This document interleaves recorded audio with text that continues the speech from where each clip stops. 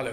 कैसे हैं आप सब। ये एक छोटा सा स्टार्ट लिया गया है हमारे द्वारा उन सभी के लिए जो अपनी किसी न किसी एग्जामिनेशन के लिए प्रिपरेशन कर रहे हैं, क्योंकि करंट अफेयर्स और इन्वायरमेंट का जो पार्ट है अभी किसी भी पेपर में, वो उसके ऊपर काफ़ी काफ़ी हद तक फोकस किया जा रहा है। और जो चीज़ें चल रही होती हैं उन चीज़ों के ऊपर काफ़ी क्वेश्चंस हर बार पेपर में आते हैं। आप पिछले पेपर्स उठा के देख सकते हैं किसी भी पीओ का या UPSC. It is up to you for what you are preparing. So in this video I have covered lot of things like environmental condition in India today, what are real reasons behind smoke gas chamber in Delhi, how much neighboring states are responsible, and other reasons as well. Because the major thing is when you see any representative of Delhi government will be talking about this. I mean, forget about that. What are permanent solutions? What may be permanent solutions? Because solutions are always two types. One is a short term and other one is a long term. A short term, the reforms taken by a government to tackle the solution in a very shorter term. When we see the situation is overhauling the condition, overhauling the circumstances, then it should be tackled down in a very speedy manner. Then the short term reforms are taken. And for permanent solution and longer term solution, the states or other cities which are not impacted so much should also take permanent solutions. Because one side we are talking about a Paris agreement, and on another side we have 10 states, 10, 10 cities most populated in the world out of 20. So that is also an important thing. Steps taken by Delhi, Haryana, Mumbai, Uttarakhand government recently, and why they have taken steps. Because if you see, only Delhi was union territory which was having this worst situation. But why did Mumbai and Uttarakhand take steps? What may be other solutions? Departments associated with the environment and pollution control, how financial resources can be covered. Departments and financial resources, how, why it is important, how and why. Departments, if you know the things are being happened, if you do not know who is doing and why and how the things are being done, you cannot state your answer, you cannot justify yourself. Then it is like 10th class or 12th class student is writing an writing an answer.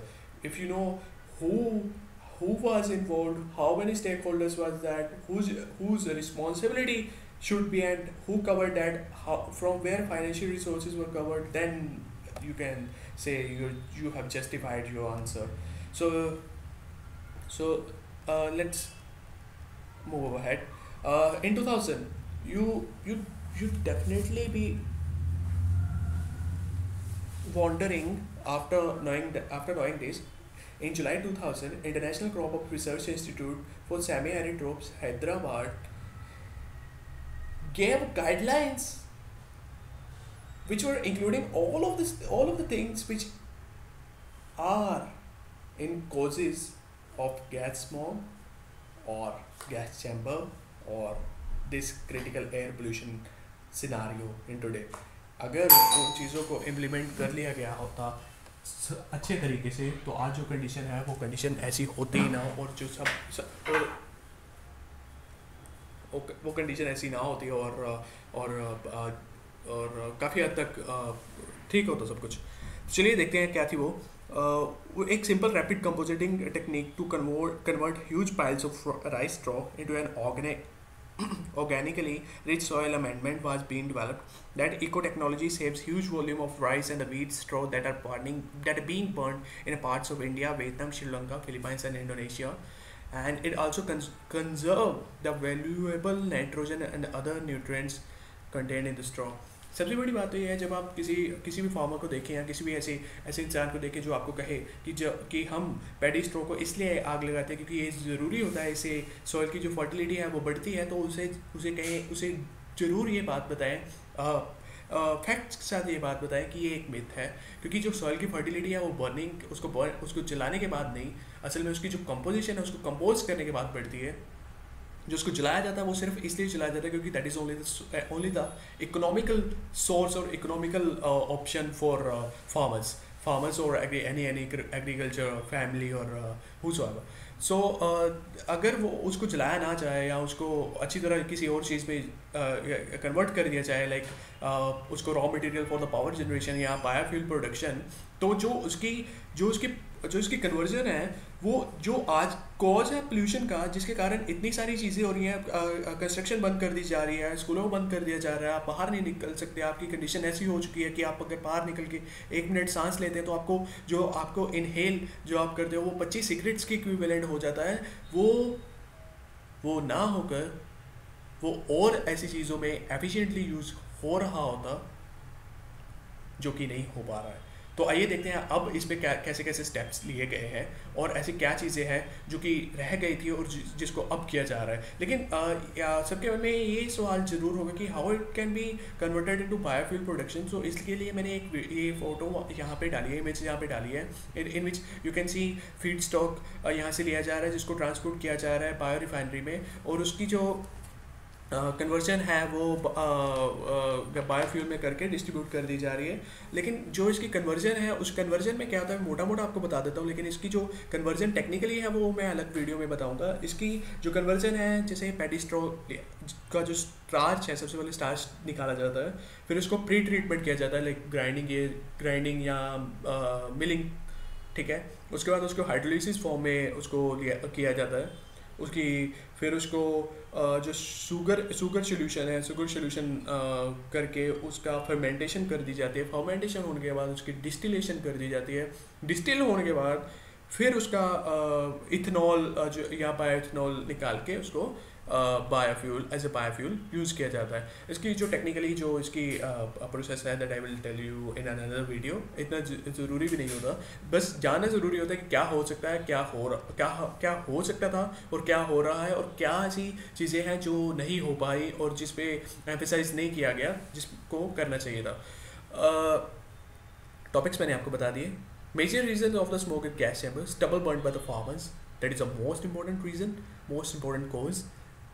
क्या हो रहा है कि मतलब आप उसको transport नहीं कर सकते। आपकी जो ट्रांसपोर्टेशन कॉस्ट है, जो आप किसी ट्रांसपोर्टेशन कॉस्ट यानी मतलब आप लाइफ स्टॉक को किसी कैटल फील्ड में दे के आते हैं, वो बढ़ जाती है जलाने से, क्योंकि जलाने के लिए सिर्फ आपको माचिस चाहिए, तो आप जला देते हैं उसको। लेकिन उसके जलाने के बाद जो उसका धुआं उठता है, जो उसके द्वारा पोल्यूशन क्रिएट होता है, वो सब उसका जो इम्पैक्ट है वो आप देख चुके हैं।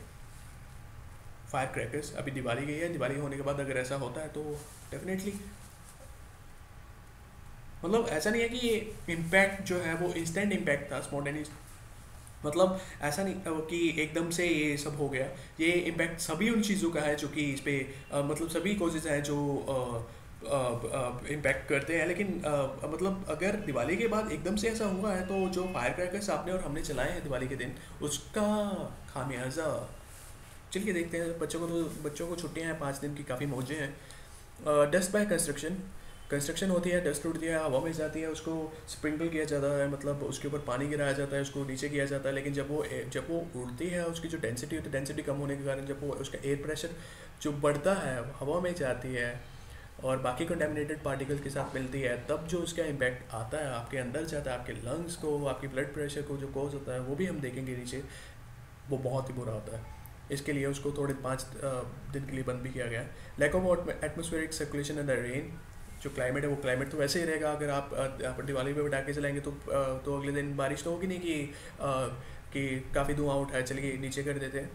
फ्यूल एडल्ट्रेशन, व्हीकल एमिशन, मतलब मैंने भी बताया मतलब हम सभी ने व्हीकल एमिशन, आप इलेक्ट्रिक बसेस देख रहे हैं, जो फ्लीट ऑफ इलेक्ट्रिक बसेस है should be increased, it should be increase in that level कि जो आप आज अपनी गाड़ी लेकर इसलिए चाहते हैं कि आपको बस में जो सफ़र करना पड़ता है, वो बस काफ़ी बड़ी होती है, आपका टाइम नहीं है। लेकिन जो फ्लीट ऑफ इलेक्ट्रिक बस है वो इतने बढ़ जाने चाहिए कि आपको अपनी गाड़ी अपना स्कूटर निकालने से पहले आपको एक बार दिमाग में ज़रूर है कि लेट्स गो टू बस। उस बस से जाने से आपकी जो एमिशन है, जो इसमें जो कॉज बनते हैं, वो कॉज नहीं होंगे। हाँ, हम बात कर रहे थे ये दिल्ली में जो एडजॉइनिंग स्टेट्स हैं लाइक हरियाणा, देहरादून, उत्तराखंड उत्तर प्रदेश, और उत्तर प्रदेश के साथ ही मध्य प्रदेश का जो जो कुछ पार्ट जो उत्तर प्रदेश के साथ लगता है पर दिल्ली में नहीं। लेकिन दिल्ली वालों का कहना ये है कि जो बाकी नेबरिंग स्टेट्स हैं इनके द्वारा जो फ्यूल एमिशन या जो इनके द्वारा स्टबल बर्न की जाती है उसका इम्पैक्ट सिर्फ दिल्ली पे आता है, उसका इम्पैक्ट दिल्ली पे काफ़ी हद तक आता है। लेकिन सच्चाई ये है कि ये 20% से ज़्यादा नहीं है। इन्वायरमेंटल रिसर्च है उसके द्वारा आज भी एक कंक्लूजन दी गई है, शायद थोड़े ही दिनों में उसकी एक रिपोर्ट भी जारी की जाए कि ये जो कंट्रीब्यूशन है 20% से ज़्यादा नहीं है। और दिल्ली की जो पॉपुलेशन है वो it is more than 2 crore and 80 to 85% people have their own vehicles, industrial population is there, industrial pollution is there, adulteration is there, fuel adulteration is there. So these are major causes. Instead of focusing over other states, you should focus over your union territory. Other states are also doing lot many things for themselves. ये जो आपने steps लिए गए हैं ये असल में steps ये परफेक्ट है सिर्फ शॉर्ट टर्म के लिए। अगर आप देखें लॉन्ग टर्म में या लॉन्ग टर्म जो परमानेंट सोल्यूशन होते हैं तो आप नहीं देख सकते फायर क्रैकर्स का हमेशा के लिए बंद होना, आप नहीं देख सकते ईंटों के भट्ठे का हर 15 दिन बाद, हर महीने बाद बंद होना 5 दिन के लिए, आप नहीं देख सकते कि कंस्ट्रक्शन जो है उसको बंद करना, आप नहीं देख सकते एटमॉस्फेरिक सर्कुलेशन या रेन का होना। तो ये जो रीजंस हैं, रीजंस तो हैं, आइए देखते हैं आप गवर्नमेंट ने इस पर क्या लिया है स्टेप। दिल्ली गवर्नमेंट ने क्या किया है, दिल्ली गवर्नमेंट में कंस्ट्रक्शन को 5 दिन के लिए बंद कर दिया गया है। स्प्रिंकलिंग ऑफ द वाटर, चाहे कीबोर्डर्स जो उल्टी है वो नीचे बैठ जाए, फायर क्रैकर्स मैरिजेस या ओकेशंस पे नहीं यूज़ किया जाए, सिर्फ रिलीजियस कुछ ऐसे ओकेशंस हैं जिनमें इनको ट्रायल बेसिस पे किया गया है अलाउड। तो ठीक है, ये एक अच्छा स्टेप है। Diesel vehicles more than 15 years to be licensed, इसका एक इम्पैक्ट ये भी होगा कि आप बाहर निकल के अपनी गाड़ी निकलेंगे नहीं, क्योंकि आपको जो आपका ट्रैफिक पुलिस है उसको हाईलाइट कर दिया गया है और आपकी जो गाड़ी का है उसको डी लाइसेंस कर दिया जाएगा। इसका भी काफ़ी अच्छा इम्पैक्ट पड़ेगा। ऑड इवन जो रूल है उसका कहा तो चाहता है कि काफ़ी अच्छा इम्पैक्ट पड़ता है, लेकिन क्या है कि जो वो इम्पैक्ट है वो इसलिए नहीं पड़ता क्योंकि जितनी गाड़ियाँ कल निकली थी उतनी ही गाड़ियाँ आज निकली हैं। तो क्या फ़र्क पड़ता है ऑड इवन का, जितने लोग आज नहीं निकले थे वो कल निकलेंगे, क्योंकि रोज़ ना गाड़ी निकालने वाले ऑड इवन के होने से एक ना एक दिन अपनी एक दिन गाड़ी निकालते हैं और एक दिन बस से जाते हैं, तो उससे थोड़ा इम्पैक्ट पड़ता है लेकिन इतना नहीं पड़ता। बैन ऑफ ओवरलोडेड ट्रक एक अच्छा स्टेप है। Engineers asked to work out, हाँ यार ये एक लॉन्गर पर्सपेक्टिव से देखा जाए तो ये एक अच्छा स्टेप हो सकता है कि अगर कुछ अच्छा निकल गया था, जैसे ऊपर रिसर्च हमने बात की। हाँ जी, मैं आपको बता रहा था कि जो पीएम है, मतलब ये इसकी मेजरमेंट की कैसे कीजिए, ये जो आप स्मोक देख रहे हैं, ये जो गैस चैम्बर बना है, इसका कारण क्या है ये तो हमने जान लिया, लेकिन इसका मेजरमेंट क्या है। ये एक स्मोक ही तो है, इसके ऊपर इतने स्टेप्स क्यों ले जा रहे हैं। मतलब हो सकता है ये हरियाणा में ज़्यादा हो सकता है ये मुंबई में ज़्यादा हो, दिल्ली में ही क्यों इतने स्टेप्स लिए जा रहे हैं। तो क्या है कि नेशनल एम्बिएंट एयर क्वालिटी के कुछ स्टैंडर्ड्स हैं जो कि पीएम मतलब पार्टिकुलेट ऑफ मैटर से कैलकुलेट किए जाते हैं। ये होता क्या है, ये it is some of all solid and liquid particle suspended in air, many of which are hazardous. This complex mixture includes both organic and inorganic particles such as dust, pollen, soot, smoke, and liquid droplets. Liquid droplets, organic and other are inorganic. Doesn't matter. So it has also classified into two: PM10, I mean into three: PM10, PM2.5, and PM5. PM जो 10 है ये direct impact करता है lungs को। इसमें क्या है कि जो लंग्स हैं आपके, मतलब ये डायरेक्ट लंग्स में जाता है और मतलब जो इसके साथ पार्टिकल्स एसोसिएटेड होते हैं वो अगर उन्हीं में से PM2.5 और 5 निकलते हैं और आपके ब्लड में कंटेमिनेट होता है और ब्लड प्रेशर या हार्ट अटैक जैसी डिजीज कॉज करते हैं।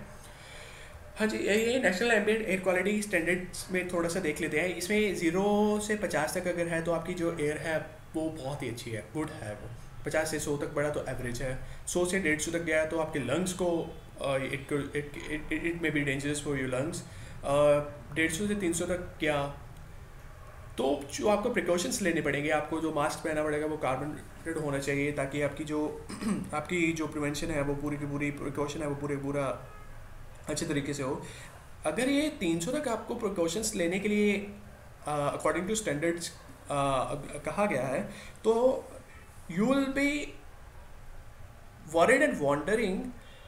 Level of Delhi has reached up to 564 microgram cubic per meter, and PM 2.5 has reached up to 477, which should be 0.50. Now these has been separated, and after separating, these are 564 and the 477. If you see it cumulatively, it should be lesser than 0 to 50. It should be lesser than 100 or lesser than 50. Now it is more than 564 and 477. So if you see cumulatively, it would be more than 700, 800. Okay, if my calculation is wrong, if it calculated as separately, then the level of PM 2.5 and the level of PM 1.10 is in air. Particles are in air. Okay, particles are in air, but of different ranges. It will impact you in their ways. Like if you see PM10, it impacts your lung, and PM2.50, in which microns are more than 2.5. In this, microns are more than 10. It impacts your lung, and it impacts your blood, and it causes blood pressure as well as your heart attack. So what are steps taken by Haryana government? Storm process to be closed for the 5 days. The reason is the same as Delhi government had taken step to stop construction for 5 days. Both causes dust. Fresh brick kilns also be suspended for few days. It cannot be go for a longer term, because आपको ईंटें चाहिए. You cannot say your infrastructure can be developed without bricks. Hospitals are on standby mode. By meaning of standby mode कि आपके hospitals जो public hospitals हैं वो 24/7 will be doctors will be available there, and traffic police is also on a high alert. They can also get you hospital if you are in need. Construction sites allowed to be followed by Green Tribunal Act. काफ़ी देर से आप सुनते आ रहे होंगे कि construction sites जो है वो ग्रीन ट्रिब्यूनल एक्ट को फॉलो कर रही हैं, तो अब ये स्टेप लिया गया है. अब ये स्टेप फिर चलिए ठीक है, लिया गया है तो बढ़िया है. Special experts committee to be set up plant in state for converting agriculture waste to energy, जिसकी हमने सबसे पहले बात की थी कि जो converting paddy straw into livestock feed, compost, raw material, power generation और the biofuel production, वही स्टेप इन्होंने अब जाके लिया है, जो कि स्टडी 2010 में हो चुकी है इंटरनेशनल क्रॉप रिसर्च इंस्टीट्यूट के द्वारा. चलिए ठीक है, लॉन्गर टर्म के लिए काफ़ी अच्छा स्टेप होगा, क्योंकि इसी से जो मेजर कॉज है वो इवेड होगा.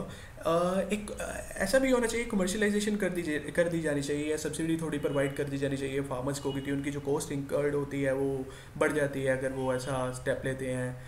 अवेयरनेस ऑफ हैप्पी सीडर, वही कि आप पैडी स्ट्रो को जलाने की जगह उसके साथ फीड उगाएं और उसका कंपोजिशन कर दें, तो उसके जो हैप्पी सीडर है वो थोड़ा उसकी कॉस्ट इंक्रीज करता है. थोड़ी सब्सिडीज वगैरह प्रोवाइड कर देनी चाहिए. लेकिन इसके बारे में अगर हम बात करें तो definitely government will also be talking about that. May be the steps you can see in very few days. What are steps taken in Mumbai? Now the thing is, Mumbai is not a adjoining state. Mumbai is far away. Even Mumbai, the air and the water situation of Mumbai is very better than, very much better than Delhi. Then why the steps are taken in Mumbai? Reason is only कि अगर आपने 2000 में वो steps लिए होते तो आपके दिल्ली में कंडीशन नहीं होती, और अब जब आप दिल्ली में ऐसी कंडीशन हुई है, तो अगर आप कुछ नहीं करें तो हो सकता है मुंबई की कल को हो. सो लॉन्गर टर्म में hydrocarbon companies have to contribute now in environmental protection. Longer term perspective solution. Deadlines of the Euro 6 will be 2019. Very recently, our Union Minister, Transport Minister Nitin Gadkari visited Mumbai, and he condemned that our domestic automobile companies are unable to make cars with Euro 6 standards, but the deadlines will not be extended. It will only be 2019, so it will erode vehicle emission. Sewage treatment plant like in JNPT, Jawaharlal Nehru Port Terminal, that the water can be used for the oil refinery. Same was used in Indian Oil Corporation by Indian Oil Corporation in Yamuna. मतलब sewage का जो water है वो use किया जा रहा है वहाँ पे, और same will be used in the JNPT, जिसके कारण जो जो पानी है, जो पानी मतलब जो साफ़ पानी है उसकी जो यूसेज है वो कम होने के बाद जो सीवेज वाटर है उसकी यूसेज वहाँ पे होगी, और उसकी मतलब एक केमिकल कंपोजिशन होती है जिसके जिसके कारण उनकी एफिशिएंसी भी इंक्रीज़ की जाती है। Transfer of the LNG काटरमैन that can cruise 37 miles per hour, ये एग्रीमेंट हुआ है रशिया के साथ। काटरमैन होता है एक, मतलब जैसा आपने एक क्रूज देखा होगा वैसे ही काटरमैन होता है, मतलब अब ये लिक्विफाइड नेचुरल गैस पे इसको इसको प्रपोज किया गया 2018 या 19 तक कि ये रशिया से लिया जाएगा। Uttarakhand has also band construction in a parameter of 25 kilometre to the glaciers due to degradation in Himalaya ecology. अब ये कंस्ट्रक्शन बैन हुई है तो ये लॉन्गर टर्म में बैन हुई है। अब ऐसा नहीं है कि उसके ग्लेशियर के आसपास जो 25 किलोमीटर है आप उस पर जाके 5 साल 1 महीने बाद जाके कंस्ट्रक्शन शुरू कर देंगे।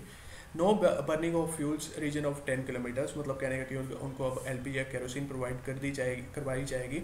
आपने अभी थोड़े दिन पहले एलपीजी बिल भी देखा होगा, हम उसके बारे में भी एक वीडियो तैयार करेंगे। Ban on plastic under 10 kilometre, ये भी एक अच्छा स्टेप है। अब देखते हैं इसके अंदर डिपार्टमेंट्स कौन कौन से एसोसिएटेड होते हैं। सबसे पहले स्टेट गवर्नमेंट, जिसके अंडर अगर आपकी यूनियन टेरिटरी लेफ्टिनेंट गवर्नर भी इसके अंडर ही आएगा।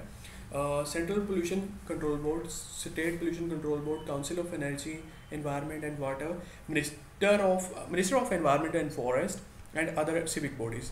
When we talk about this council, minister and environment, minister of environment, both union and both states are responsible.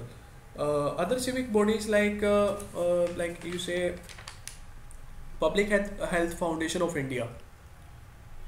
Okay, so Act Environmental Pollution Prevention and Control Act is for that. Funds, it can be availed from an air ambience fund and viability gap fund if state pollution control board lagging out of the resources. Viability gap funding, as if you remember, in 1991 we got a LPG liberalization, privatization, and the outcome was a globalization. At that time in 91-92, viability gap funding was also started, by a government, in which 20% of a capital was infused by a government, and PPP model was also be taken care in a new manner. So we will not go deep into that, but in this case we can say if state pollution control board is a lack of the funding, it can utilize or it can get funding from ambience air pollution or viability gap funding, and but we cannot compromise with the pollution. We can get what we can do. So this was the video. If you like that, please share, please like, and please also comment what should be in next and what kind of improvement should be. Thank you so much. और एक बात, जो सफ़र की शुरुआत करते हैं वो मंजिल को पार करते हैं। एक बार चलने का हौसला तो रखिए, मुसाफिरों का तो रास्ते भी इंतज़ार करते हैं। Please keep this thing in always in your mind. Thank you so much.